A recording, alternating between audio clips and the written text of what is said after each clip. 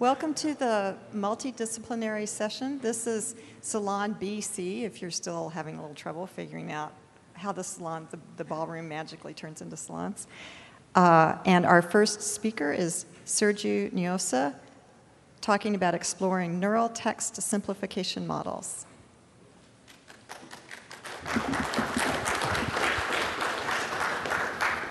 Hello, I'm Sergio Nisioi. Can you hear me? Okay, it's okay. I'm from the University of Bucharest, Human Language Technology Research Center, and together with Sanja Steiner, we worked on a neural text simplification model, which I'm going to present. So first, what is text simplification? It's exactly what it sounds it is.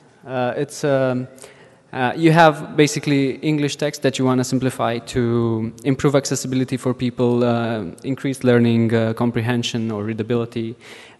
You also might want to aid hearing impaired people, and you can also use it as a pre-processing step for NLP tools.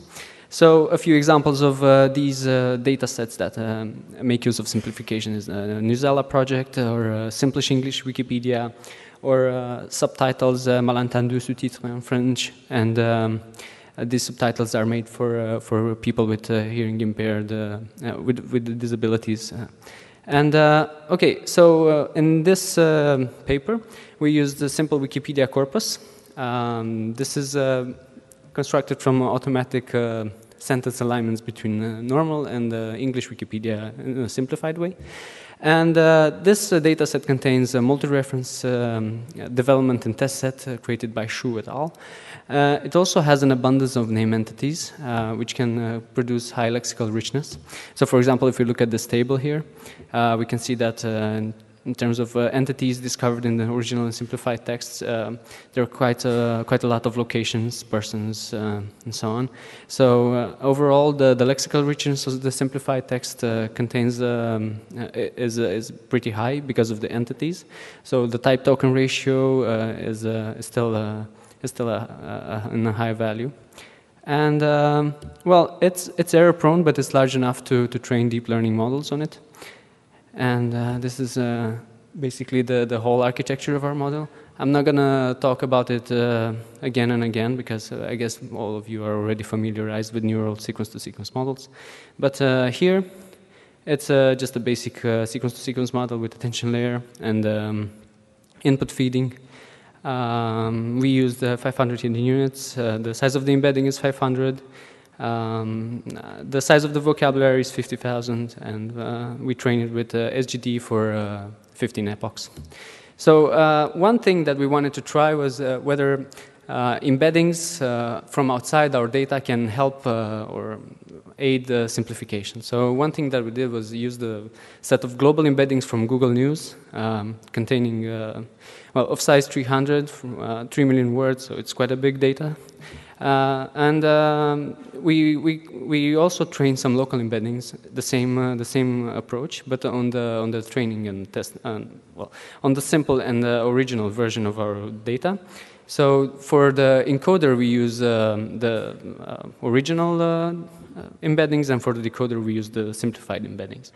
And we create a concatenation for each word of the global and local embeddings, so that we get both from two worlds. We get also the global representation extracted from Google News, but you also get local embeddings trained on the data that we have there. So ideally, we would like to have an embedding that covers cases or representations both from generic English, but also from our corpus. And having said this, well, when we simplify, we use beam search to sample synthesis at the output. We use different beam sizes since we didn't know exactly which beam size would fit best, so we tried different versions from 5 to 12. Also, one thing that we noticed is that if we sample different hypotheses, the first most likely hypothesis in the beam search algorithm, the first 4 hypotheses have different properties. We look at all the 4 hypotheses, and we also do some evaluation with the automatic metrics.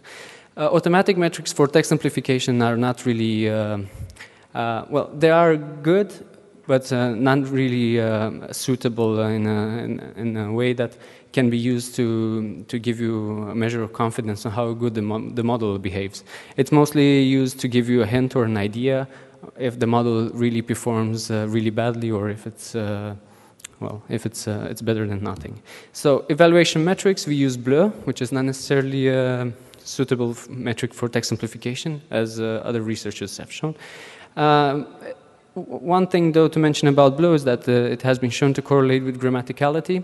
Grammaticality, especially when you have multiple references in the test set or in the evaluation set. So another evaluation metric that we used was SARI, proposed by Shu. It's a text simplification evaluation metric constructed specifically for these purposes. It covers both the differences between input, output, and reference sentences. So while BLEU looks only at the output and the references, this measure also looks at the input and how much the output diverges from the input. This is a good thing to mention in simplification, since it's a monolingual task. But on the other hand, it can also rank highly differences in the output that are not necessarily preserving content from the input. So let's look a bit about at the human evaluation criteria that we used. So we used four human evaluation criteria: grammaticality, which is well, the degree of grammatical correctness of the simplification, regardless of the input. So we don't care about the meaning also. Like "Coreless green ideas, sleep furiously" is a perfectly grammatical sentence. Meaning preservation is the amount of content that's being preserved from the input to the output by the model. So we also ask human annotators to well, to rank this criterion. Simplicity as well, and the correct number of changes.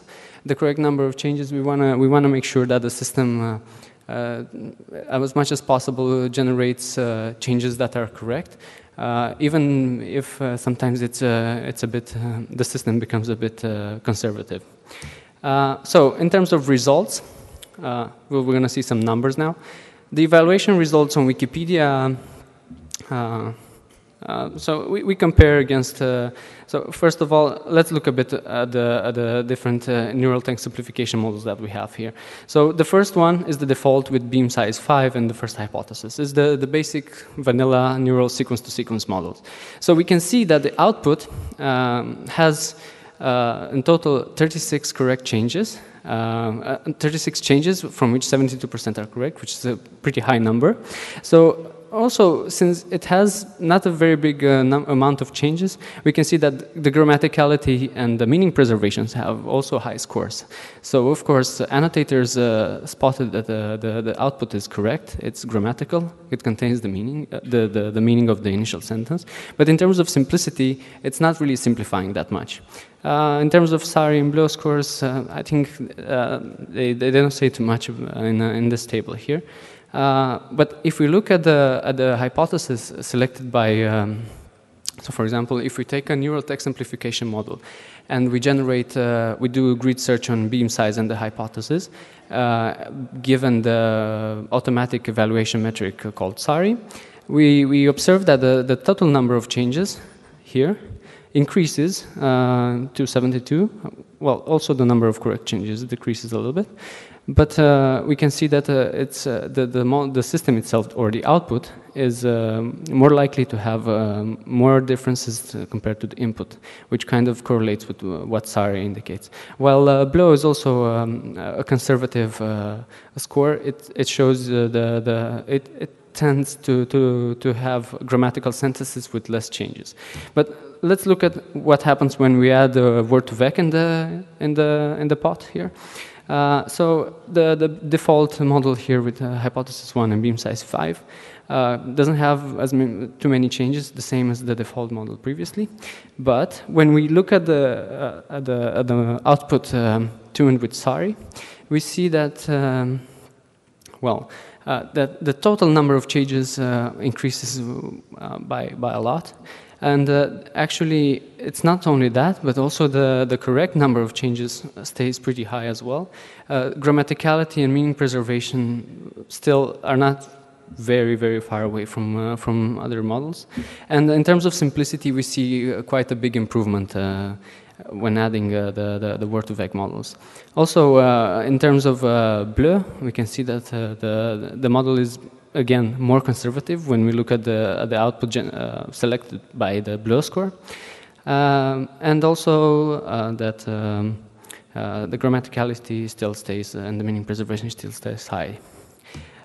Compared to other systems previously proposed, the phrase-based machine translation or the statistical machine translation tuned with SARI, we can see that previous systems actually make more changes, have a tendency to make more changes, although the amount of correct changes in the previous systems that previous systems make is smaller. So in a way, this corroborates the idea that the deep learning models kind of generate good grammatical examples. So here I have a good, nice example of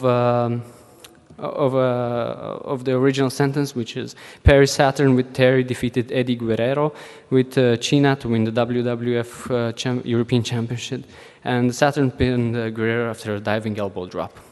So if we look at the NTS model tuned with SARI, we see quite a good simplification example here. We cherry-picked this one because we really like the output. Paris Saturn pinned Guerrero to win the WWF European Championship. It's quite a good output compared to other systems. But look, so the first hypothesis is not always the best for simplification. For example, let's look at this example. This is the original sentence. This is the first and the third hypothesis, the same as the original sentence. But if you look at the second hypothesis, we see quite a big change in the content, so which kind of indicates content reduction. Also, if you look at the fourth hypothesis, we see that the parentheses have been removed. So it's kind of a good simplification output now. But also, which one is a good simplification is also a relative thing to say. So if you look at this example here, the British decided to eliminate him and take the land by force. Well, the first hypothesis seems to be quite conservative, but the second one, we see a lexical replacement. The third one, content reduction, and the fourth one, well, a lexical replacement, which is not correct. So, of course, whereof one can speak, thereof one must be silent, as Wittgenstein said. So here is a good sentence that has really not necessarily a good output.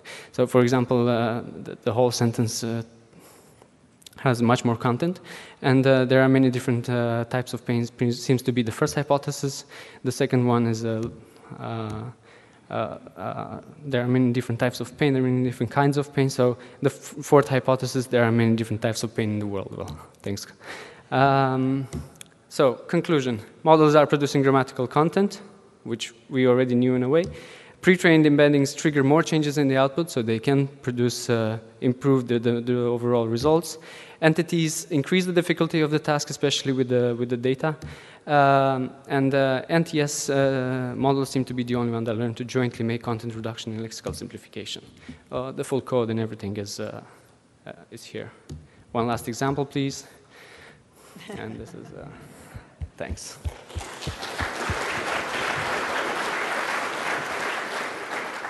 Okay, thank you very much. We have about 1 minute for questions.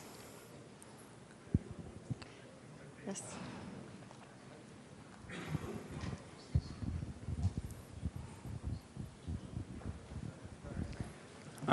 Nice work, thanks. So in one of the tables you showed, you gave us the number of sentences or the number of changes that were there, and you're presenting absolute numbers there, and I wonder how much that, which fraction, how many sentences in comparison to the test set were actually simplified. And the reason I'm asking is because if you look at the simple Wikipedia corpus, there seem to be like really local changes. The sentences are not very often rewritten completely, which that's because the simple Wikipedia corpus comes from edits of users that just maybe replace a single word with another one. And I wondered to which extent neural systems, sequence-to-sequence systems, are a good way to tackle these very local changes, or whether you should Because what you're essentially doing is you encode the entire meaning of the sentence and decode from there, but those really, really tiny local changes, I think, would get lost there. So question one, how many changes did it actually relatively to the corpus size do? And second, what do you think about the, these very local changes? So there's one bias that it's coming from the corpus. It's definitely that's definitely one problem. Also, in terms of changes, it depends also on the amount of entities that the original sentence has. So if you have many entities and it's a sentence that's describing some locations, organizations, persons, or whatever, the output will definitely not have that many changes also. So regarding the second observation, we also trained some neural text simplification models on Newsela, and adding additional data, which is better constructed and with more, let's say, more how do you say? Well, adding better data to the whole models makes the model take better decisions. So for sure.